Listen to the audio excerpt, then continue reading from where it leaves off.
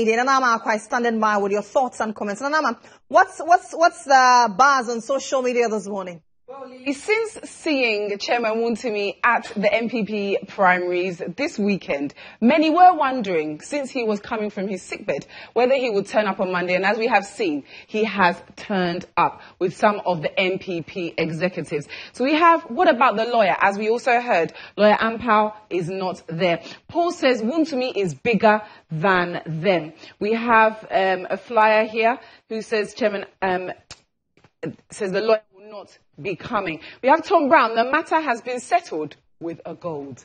Then we have Cliff. Make Otumfuo punish him. Okay. When we move over to Facebook, we see here that the first comment, Yakubu says nothing can be done to him. It's all about settlement, small cash.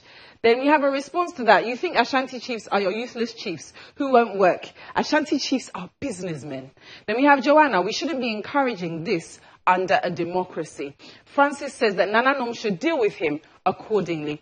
He also says, is asking, what do you want then? Kojo also says, or asks, why is this innuendo being given so much attention? Because they say the Ashanti kings are very powerful.